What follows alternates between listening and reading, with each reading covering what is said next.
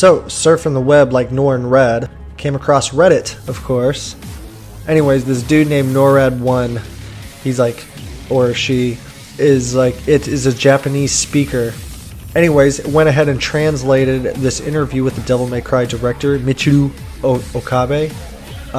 They did an interview with the magazine Famitsu. I think it's like the Game Informer of Japan.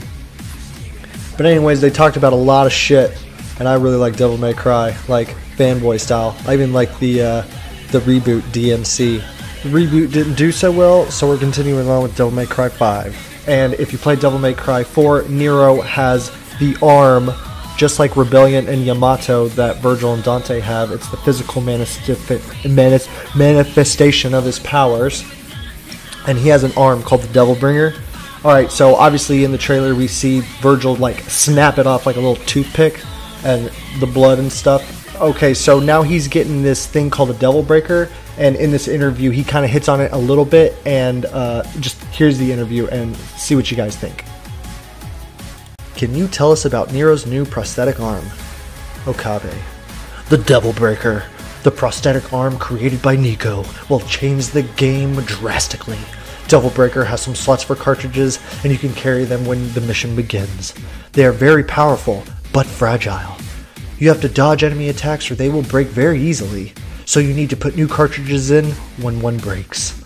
There are some cartridges placed in each level, and you can also buy them from Nico, who will arrive in a van. The arm is one of Nero's core mechanics in the game. That's why building that well-functioning arm to kick demon ass. So earlier on in the video I said it was Virgil who took Nero's arm.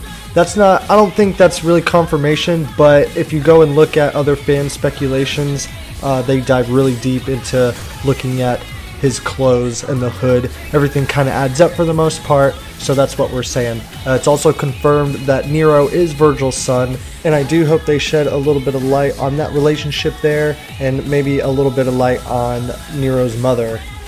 Okay, so back to the Devil Breaker.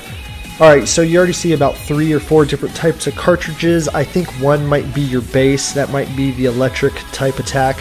So you see the electric palm strike, the grappling hook, which kind of reminds me of the reboot DMC, which also kind of makes me wonder if there's going to be any traversing using that grappling hook. We also have a time warp, which almost seems like Nero is wielding the Infinity Gauntlet. And we also see a dope-ass rocket arm, and it seems to lock on enemies while Nero is kind of off doing his own thing. And a quick look, what I believe to be perhaps early on in the game, the Devil Bringer before it gets ripped off. No chit-chat or monologue?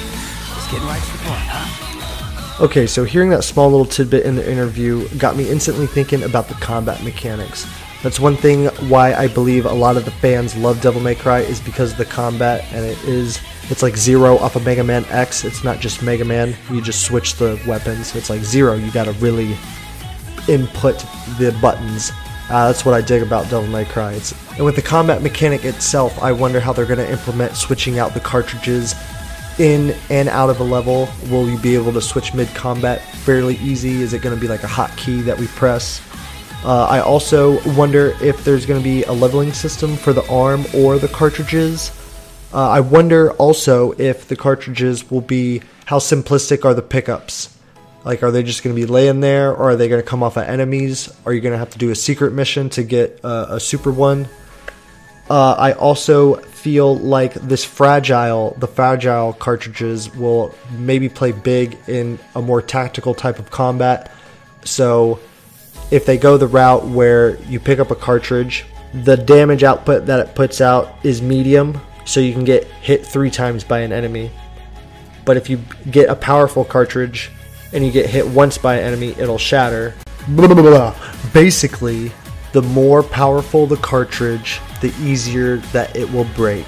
I also wonder if these cartridges are going to be temporary or permanent, or some are temporary, some are permanent.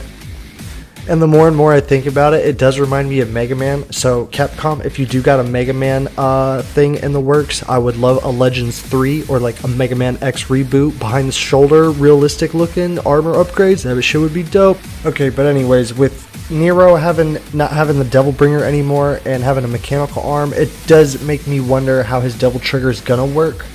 or how are they going to implement that in at any moment.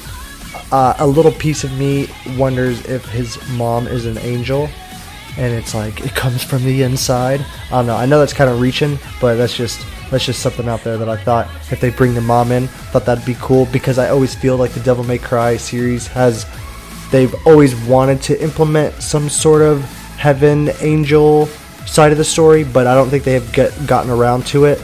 And DMC did it, but you know how that went. And so, like, even in Virgil's in Devil May Cry 1, Nilo Angelo, when you beat him, all his trophies tell you that it is a fallen angel type of trophy. Alright, enough of the bullshit. Okay, so overall, I am excited for this new combat mechanic. I believe it's going to take Nero's combat to the next level and give him multiple styles, how Dante has multiple styles and Virgil has multiple weapons. And I also do believe that in combat video games overall, this game is going to be the next level combat video game. I'm really confident about this game and how it's going to pan out. And I just hope the fans kind of turn it around a little bit on the back end, because I see a lot of bitching about what's going on with the game when I just don't understand it. But anyways, tell me what you guys think. Do you think this cartridge system is something to look forward to, or do you think it might just be an unnecessary gimmick that they're adding to the combat mechanics? Now, with that being said, I'm going to go ahead and put the link in the descript below for that interview, and also the website for the actual interview, just in case if you can read Japanese or whatnot, it's there for you. What you do from here is your call. Hey, Dante. Will we meet again?